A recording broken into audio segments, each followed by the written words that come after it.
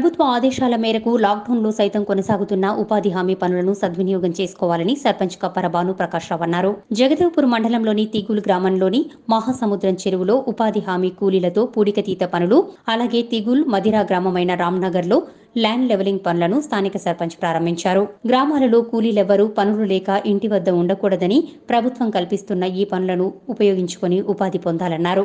కూలీలతో చెరువులో పూడిక మట్టి తీయడం వల్ల చెరువులలో లోతుగా నీరు నిల్వ ఉంటుందని, అలాగే పంట పొలాల్లో చెరువు మట్టి వేసినట్లయితే పంటలు బాగా పండుతాయన్నారు.